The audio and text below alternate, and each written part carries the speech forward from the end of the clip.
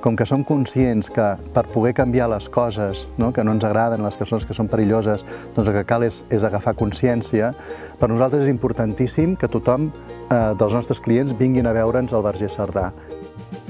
Aquestes visites és una manera d'agafar un vincle emocional amb la terra, perquè tant vinguin adults com vinguin nens, doncs se n'emporten una experiència que és molt gratificant, no? Perquè al final saber el que mengem és molt important, perquè si som el que mengem, doncs és molt important tenir una coneixença del lloc que ens posem al cos. Tot té un perquè i així ens ho expliquem.